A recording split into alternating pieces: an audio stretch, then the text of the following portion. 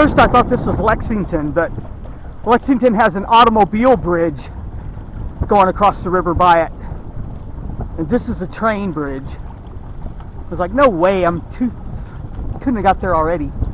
Because I'm pretty sure from Libertyville to Lexington is 25 miles.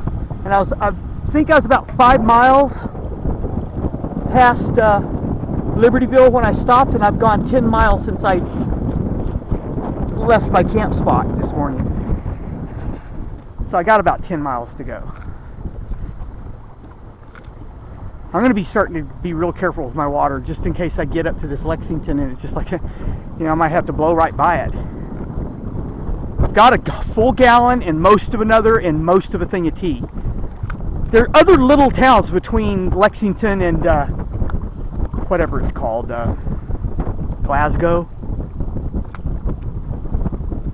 So I could pull up into one of those little towns.